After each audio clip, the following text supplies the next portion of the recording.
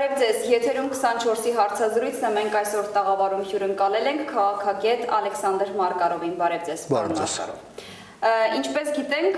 դեռևս շարունակում են հեղափոխական տրամադրությունները, մեր նոր կառավարությունը ևս այդ տրամադրությունների համատեքստում է շարունակում իր գործունեությունը, բայց եկեք համաձայնենք, որ նախորդ կառավարությունը, որից այդքան դժգոհություններ ենք լսում, այնուամենայնիվ որոշակի բարեփոխումներ, դրական առումով, որոնք նաև մեզ վրա են անդրադարձել, կատարվել են։ Այդ թվում օրինակ բանակի համար նախատեսված 1000 դրամանոցները, որոնք բավականին մեծ աղմուկ հանեցին, հետո կարծես թե դրականորեն են ընդունվել եւ նմանատիպ օրինակներ կարող ենք բերել։ Եթե համեմատենք եւ նաեւ ասենք այս նոր կառավարությունը ներկայում ինչ օրակարգ կարող է առաջարկել, ինչ ռեֆորմներ կարող է առաջարկել, որը դուրս կլինի այս հեղափոխական տրամադրությունից եւ ուղղակիորեն կանդրադառնա մեզնից յուրաքանչյուրի կյանքի որակի բարելավմանը։ Ներկա կառավարությունը որոշ չափով բնականաբար շարունակում է իր գործունեությունը այն ռիտորիկայի հիման վրա, որը օգտագործված է եղել ապրիլ-մայիսի ընթացքում, բայց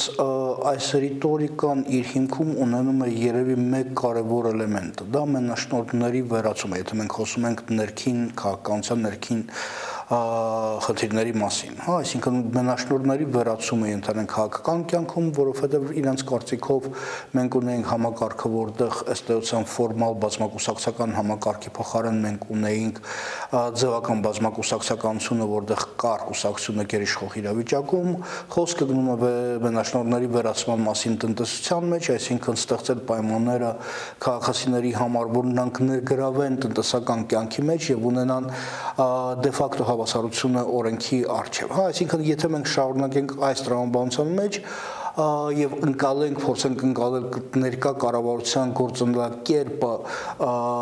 այն պրիզմայի ներքո, որ նրանք փորձում են պայքարել մենաշնորհների դեմ, նրանք փորձում են դա անել։ Ինչքանով է դա հաջողվում, ինչքանով են այն գործողությունները, որոնք իրականացում են համապատասխանում են այս քաղաքականության, դա առանձին քննարկման հարցն է, բայց այն ինչ որ դուք նշեցիք, կային ծրագրերը, որոնք ունեին դրական ազդեցությունը, ընդհանուր առմամբ, եթե դուք նայեք Հայաստանի զարգացմանը վերջի 25-30 տարվա ընթացքում, բոլոր կառավարությունների ռիտորիկան միտված է եղել հենց դրան, որ Հայաստանի քաղաքացին զգա իրեն ավելի բարեկեցիկ, ունենա ավելի բարձր եկամուտ եւ որոշ չափով ավելի ակտիվ ներգրաված լինի քաղաքականության մեջ։ Ընդհանուր առմամբ, եթե մենք ասում ենք, խոսում ենք, մենք ըստ էության պետք է տարբերենք երկու բան, հեղափոխական ռետորիկան եւ կոնկրետ գործողությունները։ Կոնկրետ գործողությունները որոշ չափով ավելի բարձր են, բայց պետք է տան ավելի շոշափելի արդյունք, որովհետեւ հեղափոխական ռետորիկան ժամանակի հետ անցնում է, իսկ սառնարանի պարունակությունը մշտակահավեր շարժեքն է ինչ-որ մի իմաստով։ Նույն վարչապետը հանրահավաքին, երբ որ ամփոփում էր իր կառավարության 100 օրը, նշեց, որ արդեն մտել ենք հեղափոխության երկրորդ փուլ։ Հիմա հեղափոխության երկրորդ փուլում մենք կարող ենք հստակ տեսնել այն քայլերը, իրենց օրակարգում ընդգրկված այն քայլերը, որոնք նույն ձեր ասած սառնարանի պարունակության վրա կարող են անցնել, որովհետև մենաշնորհը բոլորս գիտենք, դրա բացահայտումը, դրա կանխումը լավագույն տարբերակն է տնտեսության զարգացման, բայց դա անմիջականորեն ինչպես կարող է ազդել իմ, ձեր ու մնացած բոլոր քաղաքացիների վրա։ Հենց դրա մասին է խոսքը, որ հեղափոխական ռետորիկայից հետո 100 օր, ինչու 100 օր, 100 օրվա ընթացքում սովորաբար խոսում են դրա մասին, որ անհրաժեշտ է ստեղծել հիմքերը հետագա քաղաքականության մասին։ Առայժմ մենք ունենք կառավարության ծրագիրը, որը հաստատված է եղել այն պահին, երբ որ հարաբերականորեն երիտասարդ կամ երիտասարդ սերունդը մտավ քաղաքականություն եւ ներկայացրել է այն ծրագիրը, որը որոշ չափով շարունակեց նաև որոշ էլեմենտները նախորդ կառավարության գործունեությունից։ Օրինակի համար գերակա ուղղությունները IT, գերակա ուղղությունը տուրիզմ, գերակա ուղղությունը գյուղատնտեսության զարգացումը, այսինքն այս իմաստով կան որոշակի շարունակականությունը։ Այլ հարցը ովքեր են իրականացնելու այս քայլերը։ Եվ հաջորդ խնդիրը ըստ էության կայանում է դրանում, որ ռազմավարական որոշումներից հետո անհրաժեշտ է կայացնել կոնկրետ գործողությունների plանը, որը բերելու է այս կամ այն արդյունքին։ Այսինքն բավարար բավարար չի հայտարարել, որ մենք կամ ես կամ դուք ուզում եք ունենալ ավելի շատ ներդրումը երկրում, անհրաժեշտ է ստեղծել իրավիճակը, իսկ առաջերտին խոսքը գնում է կայունության մասին, քաղաքական կայունության մասին, տնտեսական կայունության մասին, եւ դրանից հետո դուք կարող եք ունենալ աշխատանքը ուղղված նույն ինվեստիցիաները բերելու, հա, որովհետեւ առաջի թշնամին ինվեստիցիաների բնականաբար անկայունությունն է եւ ոչ մեկը չի ուզենալու ներդրումներ կատարել այն վայրը, որտեղ չկա հստակ խաղի կանոն, այսինքն ասում բավարար չի հայտարարել, որ բոլորը հավասար են, բոլորի նկատմամբ գործելու են նույն խաղի կանոնները, անհրաժեշտ է ապահովել եւ ներշնչել վստահությունը, ներկայացնել երաշխիքները, որ այդպես է լինելու է, երբ որ ինվեստորը համոզվելու է, որ այդպես է լինելու, այլ ոչ թե բարերը եւ գործողությունները կարող են լինեն տարբեր, այդ ժամանակ դուք կարող եք ունենալ եւ ժամանակի ընթացքում զգալ ազդեցություն, հա, որովհետեւ տնտեսությունը այնպեսին ոլորտը չի, որտեղ դուք կարող եք իրականացնել գործողությունները հունիսի 2-ին, իսկ հունիսի 4-ին զգալ անմիջական արդյունքը ձեր վրա, այդպես չի լինում։ Պարոն Մարկարով, հաճախ է քննադատվում այն, որ Նիկոլ Փաշինյանը որոշեց իր 100 օրվա ամփոփումը տալ ոչ թե սովորական ընդունված տարբերակով, այլ հենց հանրահավաքի ձևով եւ կան մի քանի պնդումներ։ Դրանցից առաջինն այն էր, որ Փաշինյանը պարզապես փորձում էր արտնացնել այն հեղափոխական տրամադրությունները եւ կրկին զգալ ժողովրդի աջակցությունն իր նկատմամբ եւ կա պնդում, որ նա պարզապես դուրս չեկավ հանրահավաքներ վարող գործչի, այսպես ասած, դերի տակից։ Դուք որ պնդմանն եք համաձայն եւ ինչու նա որոշեց հենց հանրապետության հրապարակում տալ իր հաշվետվությունը մարդկանց։ Այստեղ մի քանի մասեր պիտի բաժանենք, հա, առաջինը ֆորմալ հաշվետվությունը բնականաբար կառավարությանը եղել է եւ դուք երևի այն տեսել եք, այդվում նաեւ on-line։ Այսինքն տարբեր գործակալությունները, տարբեր ստորաբաժանումները ներկայացրել են այն աշխատանքի արդյունքը, որը իրականացվել է 100 օրվա ընթացքում, այն հարցն է, ինչի հետ կարելի է Արդարադատությունը այսօր կարծես թե։ Այո, տեսնում եք, այսինքն բոլոր դեպքերում բոլոր նախարարները երևի ձգտում են դրան, որ 100 օր հետո պետք է ներկայացնեն կամ ներկայացնում են չգրված ավանդույթի համաձայն այն գործողությունները, որոնք եղել են։ Հա, երկրորդը, ինչու ֆորմալ եւ ոչ ֆորմալ, որովհետեւ Հայաստանում մենք այսօր ապրում ենք այն շրջանը, որտեղ ոչ միայն ֆորմալ, այլ նաեւ ոչ ֆորմալ քաղաքականությունը ունենում է իր տեղը եւ եւս մեկ էլեմենտը գուցե կապված վարչապետի խառնվածքի հետ, կապված այն խնդրի հետ, որ ինքը այս մասսայական միջոցառումների ժամանակ, հանրահավաքների ժամանակ իրեն զգում է բավականին հանգիստ, հա, այսինքն լինելով երկար ժամանակ ժողովրդական քաղաքական գործիչ, հա, երբ որ ինքը ավելի շատ ներգրաված չի եղել ֆորմալ քաղաքականության մեջ, այլ նաև մասնակցում էր ոչ ֆորմալ քաղաքական շարժումներին, դա իր համար այն միջավայրն է, որտեղ ինքը զգում է իրեն ավելի հանգիստ։ Երկրորդը այո, կարելի է համաձայնվել, որ նաև դա ինչ-որ մի ստուգումն է եղել այն պոտենցիալի, որը ունի օրվա իշխանությունը, մասնավորապես Երևանում։ Մի մոռացեք, որ մոտավորապես 1 ամիս հետո ակնկալվում են ընտրությունները հենց Երևանում եւ այդպիսի ստուգումը Երևանում, մոբիլիզացման հնարավորությունները եւ աշխատանքը, որը պայմանավորված է այն շրջանակներում, որոնք մոտ են վարչապետին, դա եւս անհրաժեշտ է եղել։ Հա, այսինքն այստեղ մի քանի բաներ կան, հա, մեկ կողմից կան ֆորմալ էլեմենտները, որոնք պահպանված են, երկրորդը ձևաչափը, ըստ էության դա շարունակությունն է այն հեղափոխական շարժմանը, որը եղել է։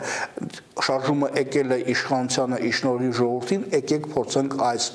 ես չեմ ուզում ասել ժողովրդին, հա, քաղաքացիներին ներկայացնենք այն, ինչ որ արված է եղել, ինչպես է դա եղել ներկայացված բովանդակայնորեն, դա ուրիշ հարցն է։ Հա, այսինքն եղել են ինչ-որ մի կոնկրետ արդյունքներ, բայց եղել է նաև ռետորիկան, որը կարելի է ներկայացնել հենց քաղաքացիներին, երբ որ նրանք հավաքվում են միասին եւ երբ որ գործում է այդվում նաև ամբողջի հոգեբանությունը, հա, դա առանձին խնդիրն է քաղաքհոգեբանների համար, հա, ինչպես ազդել իրանց վրա, բայց բնականաբար օգտագործվել են նաև այդպիսի էլեմենտները։ Տեսնելով այդ հանրահավաքը շատ կարճ, ուղղակի ասացեք, մնացել է այն զանգվածը նոր կառավարության կողքին, որը հեղափոխության ժամանակ էր։ Ինչու եմ հարցս տալիս, որովհետեւ հիմա հաճախ է խոսվում հեղափոխության մասին ու ոչ ֆորմալ առումով ասում են, որ նրա առաջնորդը կարող է Ռոբերտ Քոչարյանը լինել ու ինքը Քոչարյանը վստահ է, որ ոչ մեծ զանգված կա, որ Նիկոլ Փաշինյանի կողքին են կանգնած, իրեն սատարողներ հաստատ կլինեն, այս առումով մնացել է այն զանգվածը, որը կար ի սկզբանե Փաշինյանի կողքին։ Բնականաբար այն զանգվածը, որը եղել է Փաշինյանի կողքին, այն մնացել է։ Այսինքն բավարար է նայել նաև այն կազմը, որը հավաքված է եղել հենց Փաշինյանի կողմը ամբիոնում, որ մենք կտեսնենք, որ այնտեղ եղել է ոչ թե ամբողջական կառավարության կազմը, այլ այնտեղ եղել են հենց այն մարդիկ, որոնք մասնակցել են հիմնականում ինքալ շարժման ժամանակ, այսինքն նաև այն արտահայտությունը, որը ներկայացված եղել, որ մենք չունենք ժամանակավոր, մենք չունենք կոալիցիոն կառավարությունը, մենք ունենք ժողովրդի կառավարություն, դա ուրիշ հարցն է, բայց դա այն կառավարությունն է, որը եղել է կամ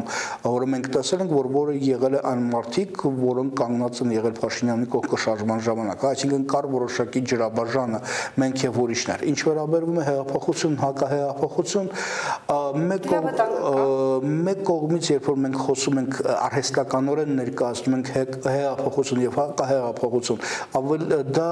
սրում է փոխհարաբերություն, դա բաժանում է հանրությունը երկու մասերին։ Մենք դա տեսել ենք 2008 թվականին եւ ավելի նպատակահարմար է վերադառնալ ֆորմալ քաղաքականությանը, երբ որ մենք խոսում ենք իշխանության եւ ընդդիմության մասին, երբ որ մենք խոսում ենք ինստիտուցիոնալիզացված քաղաքականության մասին, երբ որ գործընթացները վերադառնում են նորմալ հաբիտուալ բունը, որն ենթադրում է սահմանադրությունը։ Կա, այո, կան հարցեր, որոնք այսօր բարձրացում են իշխանության կողմից կապված սահմանադրության, սահմանադրականության հետ, որոնք կապված են այն բանի հետ, ինչքանով է քաղաքական գործընթացը եղել է սահմանադրական նախկինում, բայց երբ որ մենք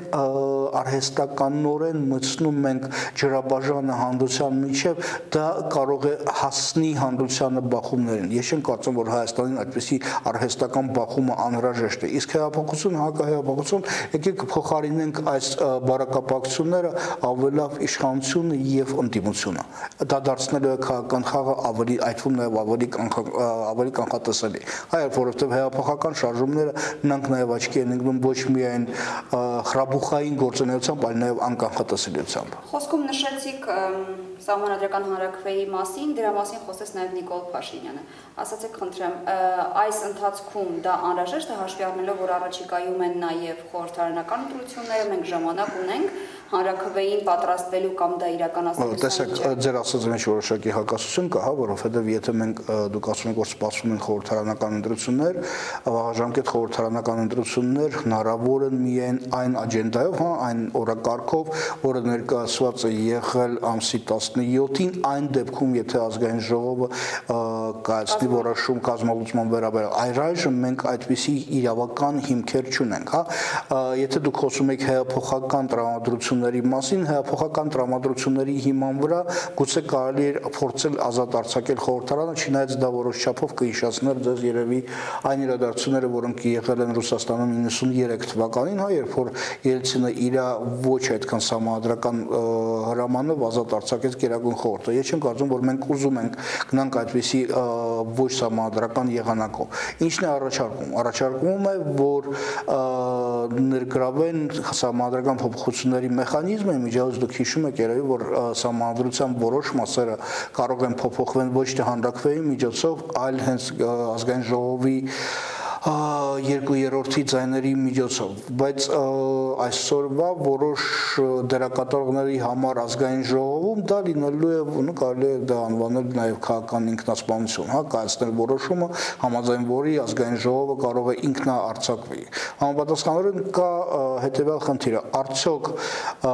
ազգային ժողովը կարողանա կայացնել որոշումը, համաձայն որի սահմանադրության երևի 4-րդ գլխում ներգրաված է լինելու փոփոխությունը կապված դրա հետ, որ ազգային ժողովը կարող է ինքնահարձակվի, բայց դա առաջացնում է բավականին լավ շատ խնդիրներ կապված պայմանների հետ։ Հա, դուք հիշում եք 95 թվականի սահմանադրությունը, որտեղ նշված է եղել, որ Հայաստանի Հանրապետության նախագահ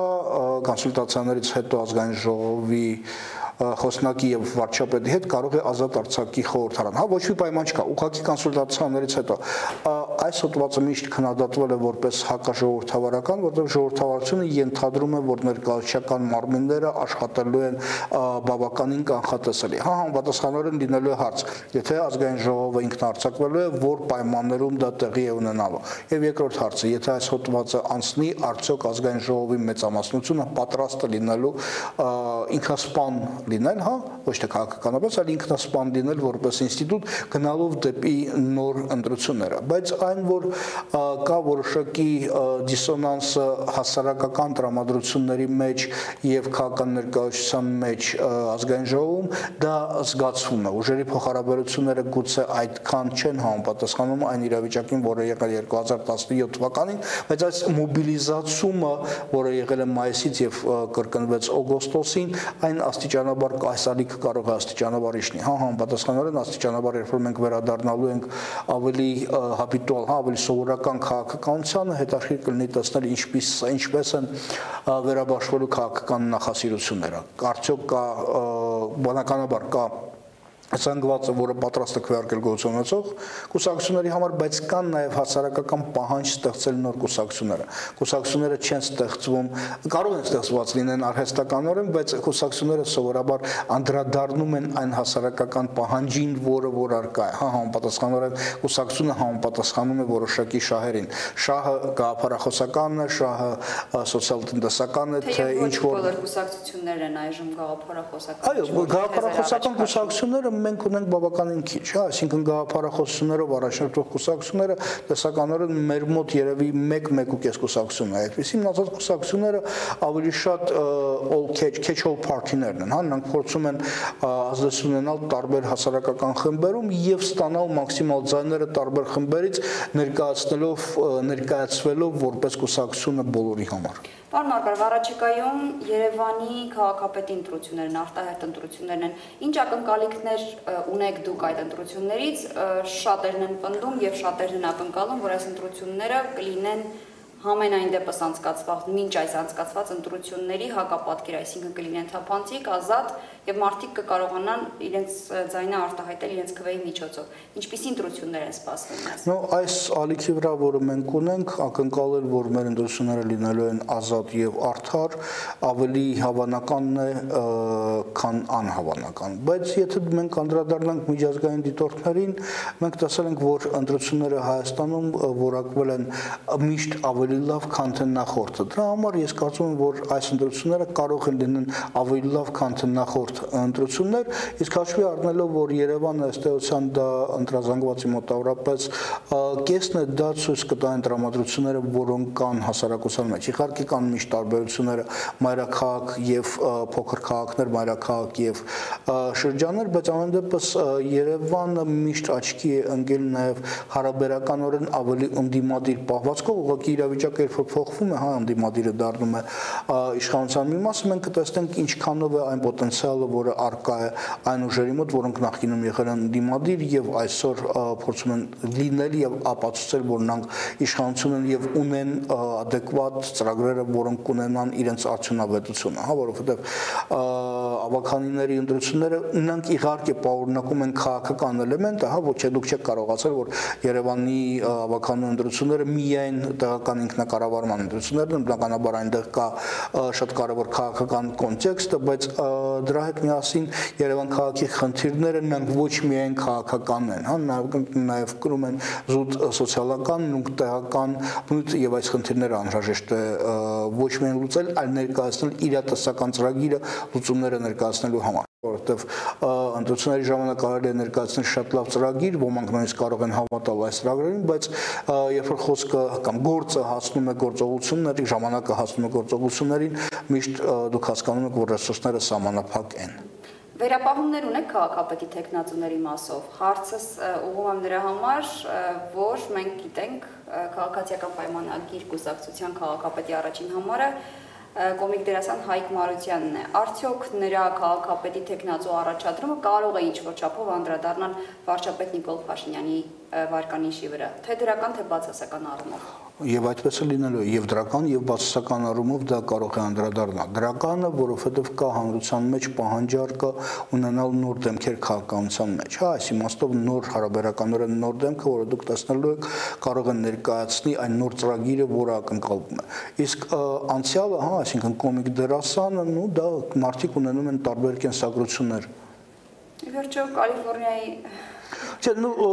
Փորձ կամ Շվարցենեգերը եղել է դերասան, այո, հասկանալի է, դուք երևի հիշում եք Ռեյգանին, բայց խնդիրը դրանում չի, որ նրանք եղան Ռեյգանը մինչև նախագահ դառնալը եղել է այդվում նաև նահանգապետը, հա, այսինքն նրանք ձեռք էր բերել որոշակի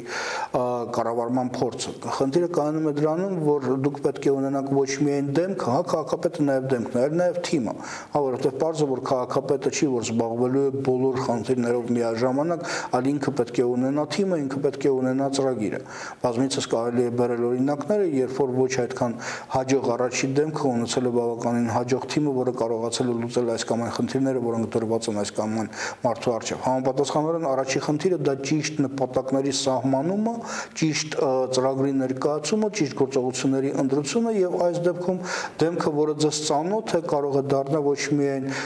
ծանոթ դեմք, այլ նաև ծանոթ քաղաքական գործիչի դեմքը։ Պարոն Մարկարով, վերջին հարցը Հայաստանում դուք կարող եք ունենալ նաև հայտնի քաղաքական գործիչը, որը բացարձակապես կարող է տապալի իր ծրագիրը։ Այո։ Շատ լավ, Հայաստանում կատարված վերջին իրադարձությունների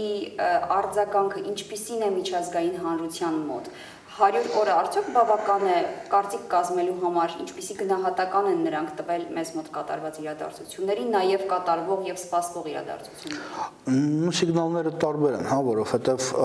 100 օրվա ընթացքում դուք ոչ թե գնահատական եք տալիս գործողություններին, այլ գնահատական եք տալիս տրենդերին։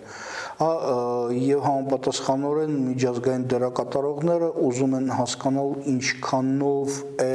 փոխվելու կամ չի փոխվելու քաղաքականությունը, որը ուղղված է ներքին եւ արտաքին համապատասխան փոխհարաբերություններին, եւ դրանից հետո նրանք պատրաստ են լինելու կայացնել համապատասխան որոշումները փոխհարաբերությունների զարգացման ուղղությամբ վերաբերյալ։ Առայժմ, եթե մենք խոսում ենք արտաքին դերակատարողների մասին, հիմնականում սիգնալները, որոնք գալիս են Հայաստանից, նրանք հետեւյալն են։ Մենք շարունակում ենք այն արտաքին քաղաքականությունը, որը եղել է։ Մենք շարունակում ենք հանդես գալ որպես գործընկեր այն միջազգային ինտեգրացիոն կառույցների մեջ, որտեղ որ մենք ունենք մեր ստորագրությունը եւ մենք համապատասխանորեն ունենք համապատասխան պրիորիտետներ մեր արտաքին քաղաքականության համար եւ այս պրիորիտետները տեսնելու համար просто նայենք այն 3-4 այցելություններին, որոնք եղել են վարչապետ Փաշինյանի կողմից առաջի այս 100 օրվա ընթացքում Արցախ, Ռուսաստան, Բրյուսել, Ռաստան։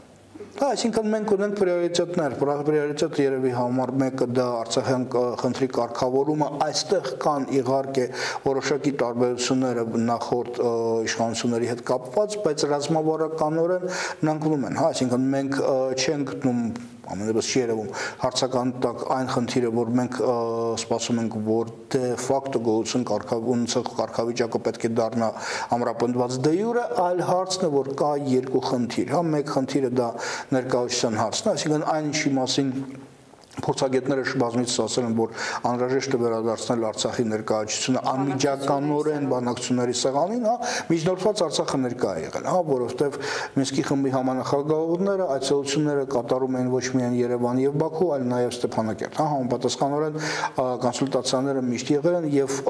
միջնորդված ձևով Արցախը միշտ ներկայացված է եղել, ամենևս ձայնը լսվում էր։ Անմիջական ներկայացությունը սեղանի շուրջ այսօր Բաքվի մոտ ձևավորում է բնականաբար որոշակի խնդիրներ, բայց դա այն քաղաքականությունը, որը այսօր ներկայացվում է վարչապետի կողմից։ Եվ երկրորդ խնդիրը, որը հնչեցված է եղել 10 ամսի 17-ին, որ որոշումները, որոնք պետք է կայացված են, ներկայացվելու են ժողովրդին, դա ինձ թվում է ավելի շատ ռետորական քայլն է եղել, քան թե իրականություն, որովհետև բացի դրանից, որ Հայաստանում մենք կայացնում ենք որոշումները համապատասխան իշխանական օղակների կողմից, անհրաժեշտ է նաև որոշման հետ համաձայնությունը Արցախի իշխանությունների եւ Արցախի ժողովրդի։ Հա, այսինքն մեկ ուղղությունը Արցախի բանակցություններն են։ Երկրորդը ռազմավարական համագործակցությունը Ռուսաստանի հետ, հա, որպես երկրորդ գերակա ուղղություն մեր արտաքին քաղաքականության մեջ, այն հաստատված է եղել եւ Փաշինյանի կողմից իր ելույթների ժամանակ, այն հաստատված հաստատված է եղել կառավարության ծրագրի մեջ, որը ներկայացված է եւ հաստատված է եղել, այն հաստատված է եղել Փաշինյանի ելույթների մեջ, որոնք ներկայացված են եղել, ինչպես նաեւ այլ մեր քաղաքական պաշտոնյաների կողմից, հա, այսինքն եթե մենք նայում ենք այն ինտերվյուները, որոնք ներկայացված են եղել արտգործնախարարի կողմից, եւս հաստատված է եղել այս ուղղությունը եւ անվտանգության խորհրդի քարտուղարը եւս նշում էր դրա մասին, որ Ռուսաստանի հետ համագործակցությունը մեր համար չունի այլ ընտրանք, բայց ելի կա որոշակի նրբությունները, որոնք հնչեցված են եղել, երբ որ խոսքը գնում է դրա մասին, որ կան խնդիրներ, որ անհրաժեշտ է հնչեցնել։ Այդպես չի, որ նախկինում խնդիրները չեն հնչեցվում, հա, հիշենք, չգիտեմ, Սերժ Սարգսյանի ինտերվյու Արգենտինայի, չգիտեմ, թղթին, որտեղ ինքը խոսում է դրա մասին, որ Հայաստանը մտահոգված է դրանով, որ Ռուսաստանը վաճառում է զենքը Ադրբեջանին, հա, այսինքն այդպիսի խնդիրները կան, նրանք հնչեցում են, մենք նույնիսկ գիտենք ինչպիսի պատասխանը մենք կարող ենք ստանալ, բայց դրանց, որ դուք հնչեցնում եք խնդիրը հասնում է հասարակատերին, հա, այսինքն դա իհարկե կա։ Կա նաև որոշակի անշրախավատություն, ռուսերեն ասած, Հայաստանում կապված ռուսական շահերի հետ, հա, մասնավորապես վերջի դեպքը, որը եղել է ՌԺԴ-ի հետ կապված, բնականաբար Ռուսաստանում կարող էր առաջացնել որոշակի մտահոգություն, հա, այդպես խնդիրներ կարող են լինել։ Եվրոմիությունը մենք ստորագրել ենք պայմանագիրը նոյեմբերին, հա, ըստ էության այն գաղափարը, որ կարելի է համագործակցել երկու բևեռների հետ, հաշվի առնելով երկրի շահերը, ըստ էության այստեղ հանդես է գալիս որպես գերակայություն, հա, բայց Եվրոպան էլ մտածում է դրա մասին, օքեյ, եթե դուք ավելի խորացնում եք ձեր փոխհարաբերությունները Ռուսաստանի հետ, ինչպես եք դուք նախատեսում համագործակցությունը Եվրոպայի հետ, եւ նրանք գնում են շատ հստակ, չեմ ուզում ասել պայման, հնչեցնում են շատ հստակ քաղաքականությունը, ներկայացրեք ծրագրերը, մենք այս ծրագրերի մասին կմտածենք, տեսնենք ինչ կարող ենք անել համատեղ, կարելի է շարունակել եղավ։ Շատ լավ, շնորհակալություն։ Ես պարզապես հիշեցնեմ, տաղավարում զրուցում էի քաղաքագետ Ալեքսանդր Մարկարովի հետ, իսկ այս թողարկման համար պատրաստել ենք այսքանը։ Ցտեսություն։